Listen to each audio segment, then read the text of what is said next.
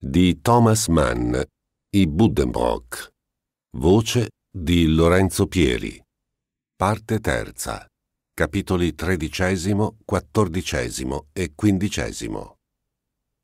Poi si giunse al traghetto, al viale di Israeldorf, al monte Gerusalem, alla spianata davanti alla rocca. La carrozza passò sotto la porta della città, sulla cui destra si innalzavano le mura della prigione. Percorse la Burgstrasse e il Coburg. Tony guardava le case grigie, le lampade ad olio appese in mezzo alla strada, l'ospedale dello Spirito Santo fra i tigli già quasi spogli. Mio Dio, tutto era rimasto com'era prima. Era rimasto lì, immutevole e venerando, mentre lei ci ripensava come a un remoto sogno che si poteva dimenticare. Quei frontoni grigi erano l'antico, il consueto, il tradizionale, che adesso la riaccoglieva e in cui doveva tornare a vivere. Ora non piangeva più, si guardava intorno curiosa. Il dolore dell'addio era quasi assopito alla vista di quelle strade e di quei visi noti.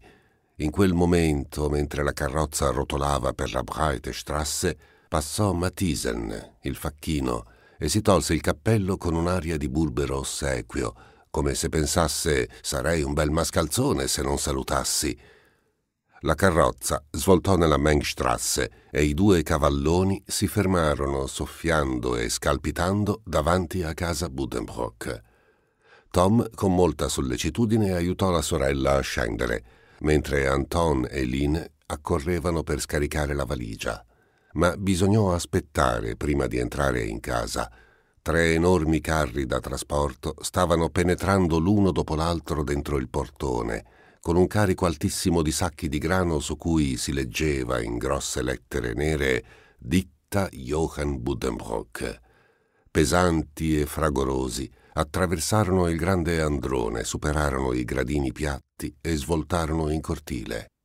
Una parte del grano doveva essere scaricata in casa e il resto sarebbe andato ai magazzini Balena, Lupo, Quercia. Il console uscì dall'ufficio con la penna dietro l'orecchio quando i 2 fratelli entrarono nell'androne e tese le braccia a sua figlia. «Benvenuta in casa tua, mia cara Tony». Ella lo baciò e lo guardò con occhi ancora rossati dal pianto, in cui si leggeva qualcosa come vergogna. Ma il babbo non era adirato e non fece allusioni di sorta. Disse soltanto «È tardi, ma vi abbiamo aspettati per far colazione insieme». La mamma, Christian, Clotilde, Clara e Ida Jungmann l'attendevano radunati sul pianerottolo. Tony dormì di un buon sonno profondo la prima notte dopo il ritorno e la mattina dopo, il 22 settembre, scese a colazione riposata e tranquilla. Era ancora presto, appena le 7. Nella saletta c'era soltanto la signorina Jungmann che preparava il caffè. «Oh, Tony, bimba mia», disse, e la guardò con gli occhietti bruni ancora velati dal sonno. «Così presto, alzata?» Tony si sedette alla scrivania che aveva il coperchio sollevato. Incrociò le mani dietro la testa e contemplò per un poco l'acciottolato del cortile, nero e lustro di pioggia, e il giardino umido e ingiallito. Poi cominciò a frugare curiosa fra le lettere e i biglietti da visita che erano lì sparsi. Vicino al calamaio c'era il famoso quaderno con la copertina sbalzata, il taglio dorato e la carta di varie qualità. Doveva essere stato sfogliato la sera prima. Ed era un caso strano che il babbo non l'avesse rimesso come al solito nella cartella di cuoio e chiuso a chiave nel cassetto. Tony lo prese, voltò qualche pagina, incominciò a leggere e vi si sprofondò. Erano cose semplici per lo più e a lei ben note, ma ciascuno degli scriventi aveva tolto dal suo predecessore un modo d'esporre che era solenne senza essere esagerato, uno stile da cronaca a brevi tocchi istintivi e spontanei, dal quale spirava, discreto e perciò tanto più dignitoso, il rispetto di una famiglia per se stessa, per la tradizione e per la storia. Nulla di nuovo per Tony, Più di una volta le avevano permesso di leggere quegli scritti, ma il loro contenuto non le aveva mai fatto tanta impressione come quella mattina. Il reverente rilievo in cui erano messi anche gli avvenimenti più modesti della cronaca familiare le infiammò la mente. Puntò i gomiti sulla scrivania e lesse con crescente abbandono, con serietà e con orgoglio. Anche del suo breve passato non mancava una vicenda. La sua nascita, le malattie dell'infanzia, l'inizio degli studi, l'ingresso nel pensionato di Mademoiselle Weichbocht, la cresima. Tutto era registrato con cura e con un rispetto quasi religioso dei fatti nella minuta e scorrevole calligrafia commerciale del console. E invero, anche il fatto più insignificante non era opera e volontà di Dio che guidava meravigliosamente le sorti della famiglia. Che cosa ci sarebbe stato da scrivere in avvenire sotto il suo nome che le aveva imposto la nonna Antoinette? E tutto ciò sarebbe stato letto dai lontani discendenti della famiglia con la stessa reverenza con cui ella leggeva ora gli eventi passati. Si appoggiò allo schienale e trasse un profondo sospiro mentre il cuore le batteva con solennità. Era piena di reverenza verso se stessa e la sensazione della propria personale importanza, che già ben conosceva, la percorse come un brivido, rafforzata dallo spirito che aveva agito or ora su di lei. Come l'anello di una catena, aveva scritto il babbo. Oh, sì, sì, proprio come anello di quella catena lei si sentiva piena di importanza e di responsabilità, chiamata a cooperare con risoluzioni e con atti alla storia della sua famiglia. Sfogliò all'indietro il grosso quaderno fino al frontespizio, dove era riassunta di mano del console l'intera genealogia dei Buddenbrook, con grappe e rubriche in date ben chiare, dagli sponsali del capostipite con Brigitta Schuren, la figlia del pastore, fino al matrimonio del console Johann Buddenbrook con Elisabeth Kröger nell'anno 1825. Da queste nozze, diceva la genealogia, erano nati 4 figli. Seguivano in colonna i nomi di battesimo col giorno e l'anno di nascita. Accanto al nome del primogenito era già scritto che a Pasqua del 1842 era entrato a far pratica nell'azienda paterna. Tony contemplò a lungo il proprio nome e lo spazio vuoto che aveva accanto. Poi, con un gesto improvviso, con una mimica nervosa e appassionata, inghiottì la saliva e per un attimo mosse velocemente le labbra. Afferrò la penna, la tuffò più che intingerla nel calamaio e con l'indice curvo, la testa accaldata reclinata su una spalla, scrisse con la sua goffa scrittura ascendente da sinistra a destra: si fidanza il 22 settembre 1845 con il signor Bendix Grunlich di Amburgo, commerciante. Sono esattamente del suo parere, mio caro amico. La questione è importante e deve essere sistemata. Per farla breve, la dote tradizionale in contanti per le fanciulle della nostra famiglia è di 70.000 marchi. Il signor Grunlich gettò al futuro suocero l'occhiata breve e indagatrice dell'uomo d'affari. A dire il vero, incominciò, e quel a dire il vero fu lungo, precisamente come il suo scopettone di sinistra, in cui egli stava passandosi piano piano le dita. Lasciò andare la punta insieme con l'ultima sillaba. «Stimatissimo suocero», riprese poi, «lei conosce il profondo rispetto ch'io nutro per le tradizioni e i principi e tuttavia, nel caso presente, questo apprezzabile riguardo alla tradizione non le sembra un poco esagerato? Un'azienda si sviluppa, la famiglia diventa più prospera, in breve la situazione si evolve e migliora». «Egregio amico», disse il console, «io sono un uomo d'affari compiacente. Dio mio, non mi ha lasciato finire di parlare, se no le avrei già detto che sono pronto e disposto a venirle incontro in modo adeguato alle circostanze, e ai 70.000 aggiungo senz'altro 10.000 marchi». 80.000, insomma, fece il signor Grünlich e mosse la bocca come per dire non è troppo ma può bastare. L'accordo fu dunque stretto con la massima cortesia e il console, alzandosi, fece tintinnare soddisfatto il grosso mazzo di chiavi che teneva nella tasca dei pantaloni. Solo con la cifra di 80.000 aveva raggiunto la dote tradizionale in contanti. Dopodiché il signor Grünlich presentò i suoi rispetti e ripartì per Amburgo. Della sua nuova posizione Toni non s'accorgeva quasi. Nessuno le vietava di ballare dai Möllendorf, dai Langels, dai Kinstermacher e in casa sua di pattinare sulla spianata della Rocca e sui prati lungo il Trave e di accettare gli omaggi dei giovanotti. A metà ottobre fu invitata ad un ricevimento in casa Möllendorf per festeggiare il fidanzamento del figlio maggiore con Jürgen Hagenström.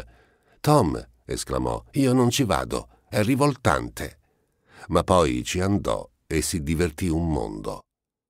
Con quelle poche righe aggiunte alla cronaca della famiglia s'era però conquistata il diritto di fare acquisti in grande stile, sola o con la mamma, in tutti i negozi della città, e di preparare il suo corredo, un corredo signorile. Per giorni e giorni 2 cucitrici sedettero presso la finestra nella saletta della colazione a far orli, a ricamar monogrammi e a mangiare enormi quantità di pane e formaggio. «Lefter ha mandato la tela, mamma?» «No, figliola, ma qui ci sono 2 dozzine di tovagliolini da tè». «Bene, ma mi aveva promesso di mandarla oggi. Dio mio, bisogna orlare le lenzuola». «Ida, la signora Bitterlich vorrebbe i merletti per le federe». «Sono nell'armadio in anticamera a destra, Toni, bimba mia». «Line, tesoro mio, potresti anche fare un salto tu». «Oddio, mi sposo forse per fare le scale da me». «Hai pensato all'abito da sposa, Toni?» «Moiré antique, mamma. Non mi sposo senza moiré antique». Così passarono ottobre e novembre. Verso Natale arrivò il signor Grünlich per passare le feste con la famiglia Buddenbrook e accettò anche l'invito alla festa dei vecchi Kröger. Nel suo contegno verso la fidanzata dimostrava tutta la delicatezza che si era in diritto di aspettarsi da lui. Nessuna cerimoniosità superflua, nessun ostacolo sociale, nessuna tenerezza di cattivo gusto. Un lieve bacio deposto sulla fronte alla presenza dei genitori aveva suggellato il fidanzamento. Talvolta Toni si meravigliava che la gioia di lui corrispondesse così poco alla disperazione che aveva dimostrato per le sue ripulse. Egli la guardava con una faccia serena da padrone. Di tanto in tanto, però, se per caso restava solo con lei, gli veniva voglia di scherzare, di stuzzicarla, magari tentava di attirarsela sulle ginocchia e di avvicinare i suoi favoriti al viso di lei, esclamando con voce vibrante per la contentezza: «Ti ho pescata però, son riuscito ad acciuffarti». E Toni rispondeva: «Oh Dio mio, non si comporti così», e si scioglieva abilmente dalla stretta. Poco dopo le feste il signor Grünlich ritornò ad Amburgo perché il suo floridissimo commercio richiedeva assolutamente la sua presenza e i Buddenbrook furono tacitamente d'accordo con lui che Toni aveva avuto tutto il tempo di conoscerlo bene prima del fidanzamento. La questione dell'alloggio fu risolta per lettera. Toni, felice all'idea di vivere in una grande città, espresse il desiderio di abitare in centro, dove, e precisamente nella Spitalerstrasse, c'erano anche gli uffici del signor Grünlich. Ma il fidanzato, con virile fermezza, ottenne il permesso di comprare una villa nei dintorni, verso Eimsbüttel, e in una posizione romantica e solitaria, un piccolo nido idilliaco proprio adatto per una giovane coppia, procul negotiis, non aveva ancora dimenticato del tutto il suo latino. Passò il dicembre e al principio del 1846 furono celebrate le nozze. La sera prima ci fu una splendida festa alla quale intervenne mezza città. Le amiche di Tony, fra queste anche Armgard von Schilling, che era arrivata in una carrozza alta come una casa, ballarono con gli amici di Tom e di Christian, tra i quali c'erano Andrea Ghisè, che è figlio del comandante dei pompieri e studente in legge, e Stefan e Edward Kinstenmacher della ditta Kinstenmacher e figlio, nella sala da pranzo e nel corridoio, che a tale scopo era stato cosparso di talco. All'animazione della serata provvide più di tutti il console Peter Döllmann, che fracassò sulle lastre di pietra del cortile tutti gli oggetti di coccio che poté trovare. La signora Stutt della Glockengießerstrasse ebbe una nuova occasione di frequentare la buona società, perché il giorno delle nozze venne ad aiutare la signorina Jungmann e la sarta a vestire Tony. Come vero Dio non aveva mai visto una sposa più bella. Grassa com'era, stava in ginocchio ad appuntare, con gli occhi volti all'insù per l'ammirazione, i ramoscelli di mirto sulla candida veste di moiré antique. Questo avveniva nella saletta della colazione. Il signor Grünlich aspettava fuori, in marsina a lunghe code e panciotto di seta. La sua faccia rosea aveva un'espressione grave e compassata.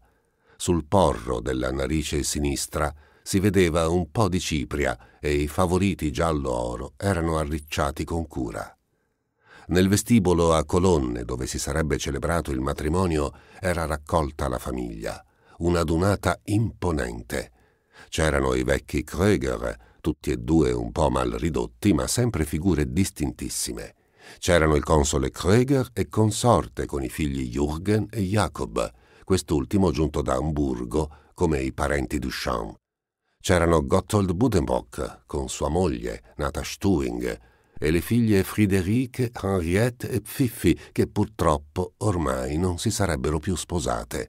C'era il ramo mecklenburghese, rappresentato dal padre di Clotilde, il signor Bernhard Buddenbrook, che era arrivato da mala sorte e contemplava sbalordito la splendida casa dei suoi parenti ricchi.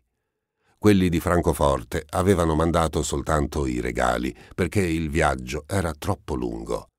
C'erano invece uniche persone non appartenenti alla famiglia, il medico di casa, dottor Grabov, e Mademoiselle Weibrocht, la materna amica di Tony, Sesemi Weibrocht, con nuovissimi nastri verdi alla cuffia posata sui boccoli che scendevano lungo le guance e un abitino nero. «Sii felice, cara e buona figliola», disse quando Tony apparve nella galleria al fianco del signor Grünlich. Si alzò sulla punta dei piedi e la baciò in fronte con un piccolo schiocco. La famiglia era contenta della sposa. Tony appariva bella, disinvolta e serena, benché un poco pallida per l'ansia e per il viaggio imminente. La galleria era adorna di fiori e sul lato destro avevano eretto un altare. Benedisse le nozze il pastore Kölling della chiesa di Santa Maria e con parole energiche esortò gli sposi alla temperanza. Tutto si svolse secondo l'ordine e la consuetudine. Tony pronunziò un sì buono ed ingenuo, mentre il signor Grünlich disse prima per schiarirsi la gola. Poi fu servito un pranzo eccezionalissimo per qualità ed abbondanza. Mentre in sala gli invitati, col pastore nel mezzo, seguitavano a mangiare, il console e sua moglie accompagnarono fuori nella nebbia biancastra la giovane coppia che s'era vestita da viaggio. La grande carrozza, carica di bauli e valigie, era ferma davanti al portone. Tony, dopo aver espresso più volte la convinzione che sarebbe tornata presto a trovarli e che anche la visita dei suoi ad Amburgo non si sarebbe fatta aspettare, salì coraggiosamente nella vettura e si lasciò avviluppare con cura dalla mamma nella calda coperta di pelo. Anche suo marito montò in carrozza.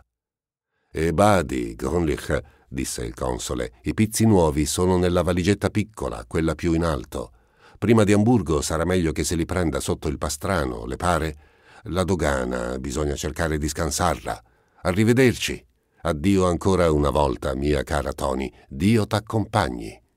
«Troverete un buon alloggio ad Arendsburg?» domandò la consolessa. «Fissato, cara mamma, tutto predisposto», rispose il signor Grünlich.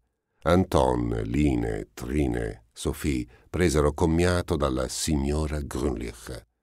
Stavano per chiudere lo sportello quando Tony fu vinta da un impulso improvviso.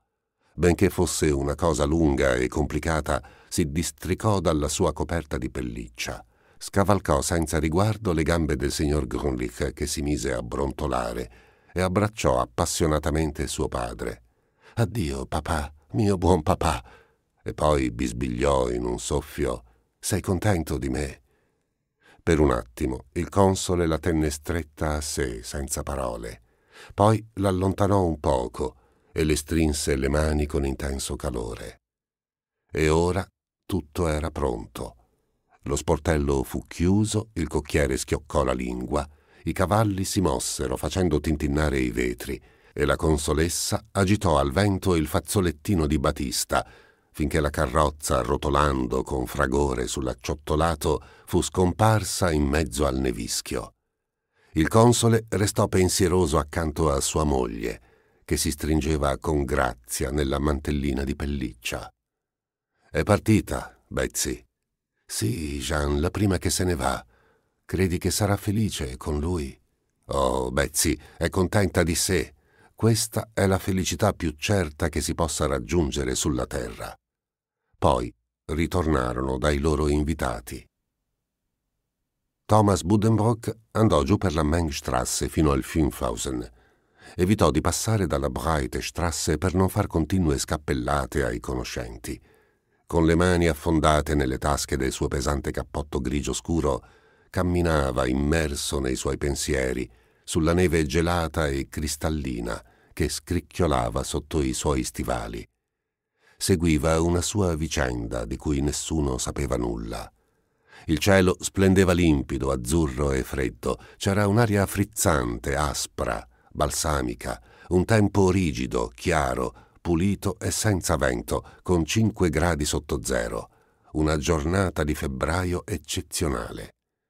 Thomas percorse il Fünfhausen, attraversò la Beckergrube e per un'angusta viuzza trasversale arrivò alla Fischergrube.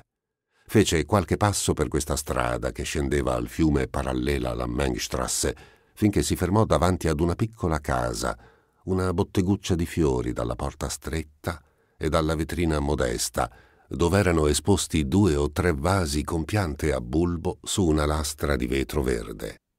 Egli entrò e il campanello della porta si mise a strepitare come un cagnolino da guardia. Davanti al banco stava chiacchierando con la giovane commessa una signora anziana, piccola e grassa, che portava uno scialle turco. Stava scegliendo fra parecchi vasi, esaminava, fiutava, criticava e non smetteva di parlare, tanto che doveva continuamente asciugarsi la bocca col fazzoletto. Thomas Buddenbrook la salutò cortesemente e rimase in disparte. Era una parente povera dei Langals, una zitellona ciarliera e bonaria che apparteneva ad una famiglia della più alta società, senza però appartenere a quella società. Non era invitata ai balli e ai pranzi di gala, ma solo alle riunioni modeste, e quasi tutti, con poche eccezioni, la chiamavano zia Lotte. S'avviò alla porta portando sotto il braccio un vaso avvolto in carta velina e Thomas, dopo averla salutata di nuovo, disse forte alla commessa: «Mi dia 2 o 3 rose, per favore. Sì, fa lo stesso, la France». Poi, quando zia Lotte ebbe chiuso la porta dietro di sé e fu scomparsa, egli disse più piano: «Mettile pur via, Anna. Buongiorno, piccola Anna. Sai, oggi ho il cuore grosso». Anna portava un grembiule bianco sul semplice abitino nero. Era straordinariamente graziosa, delicata come una gazzella, e aveva un viso quasi da malese, zigomi un poco sporgenti, lunghi occhi neri a mandorla, di una lucentezza morbida, e una pelle opaca, olivastra, come era difficile vederne in paese. Le sue mani, dello stesso colore, erano sottili e lunghe, straordinariamente belle per una piccola fioraia. Restando dietro il banco, ella si portò verso l'angolo destro del negozio, dove non si poteva essere visti dalla vetrina. Thomas la seguì al di qua del banco, si sporse verso di lei e la baciò sulle labbra e sugli occhi. «Sei gelato, poveretto», disse lei. «5 gradi, ma non me ne sono accorto, ero così triste nel venir qui». Si sedette sul banco trattenendole la mano fra le sue e soggiunse: «Sì, Anna, hai sentito? Oggi bisogna essere ragionevoli, ci siamo». «Oh Dio!» esclamò lei angosciata, arrotolando il suo grembiule piena di paura e di dolore. «Il giorno doveva venire, Anna. Su, non piangere. Ci eravamo ripromessi di aver giudizio, no? Che cosa vuoi farci? Bisogna passare di lì». «Quando?» chiese Anna singhiozzando. «Posdomani». «Oh Dio, perché posdomani? Ancora una settimana, ti prego, 5 giorni». «Non è possibile, cara piccola Anna. È già tutto deciso e sistemato. Ad Amsterdam mi aspettano. Non potrei rimandare di un giorno anche se lo volessi con tutta l'anima». «Ed è così terribilmente lontano». «Amsterdam? Ma no, non tanto. E poi pensare potremo sempre l'uno all'altro, non è vero? E ti scriverò, vedrai, ti scriverò appena arrivo». «Ti ricordi?» disse Anna, 1 anno e mezzo fa, alla festa del tiro a segno. Egli la interruppe, estasiato. «Dio mio, sì, 1 anno e mezzo fa. Ti avevo presa per un'italiana. Comprai un garofano e me lo misi all'occhiello. Ce l'ho ancora, me lo porto ad Amsterdam. Che polvere e che caldo su quel prato. Sì, tu andasti a prendermi un bicchiere di limonata nel baraccone vicino. Mi ricordo tutto come se fosse oggi. C'era un odore di frittelle e di folla. Ma era bello però, ci guardammo negli occhi e ci capimmo subito. E tu volevi portarmi sulla giostra, ma non si poteva. Io dovevo vendere i miei fiori, la padrona mi avrebbe sgridata». «No, non si poteva, Anna. Lo capisco benissimo». Ella disse piano: «Ed è l'unica cosa che io ti abbia mai negata». Egli la baciò di nuovo sulla bocca e sugli occhi. «Addio, mia cara, buona, piccola Anna. Sì, dobbiamo incominciare a dirci addio». «Oh, ma vieni ancora domani?» «Sì, certo, verso quest'ora, e anche posdomani se riesco a liberarmi. Ma adesso voglio dirti una cosa, Anna. Io vado abbastanza lontano, e sì, in fondo è piuttosto lontana Amsterdam, e tu rimani qui. Ma non buttarti via, Anna, hai capito? Perché fino ad oggi tu non ti sei buttata via, son io che te lo dico». Anna piangeva nel suo grembiule che con la mano libera si premeva sul viso. «E tu? E tu?» «Lo sai Dio, Anna, come andranno le cose. Non si resta sempre giovani. Tu sei una ragazza intelligente. Non mi hai mai parlato di matrimonio, eccetera». «Oh Dio, guardi che io ti chieda simili cose». «Si è portati dalle circostanze, lo sai. Se vivrò, erediterò l'azienda, mi sposerò. Sì, vedi che sono sincero, e anche tu andrai a finire così. Ti auguro ogni felicità, mia cara piccola Anna. Ma non buttarti via, bada, perché finora non ti sei buttata via, ti ripeto». Faceva caldo là dentro. Un odore umido di terra e di fiori era nel piccolo negozio. Fuori il sole invernale stava per tramontare. Un rosso delicato, puro e come dipinto sulla porcellana tingeva il cielo al di là del fiume. Col mento affondato nel bavero dei cappotti, la gente passava frettolosa davanti alla vetrina, senza accorgersi di quei 2 che in un canto del piccolo negozio di fiori si dicevano addio.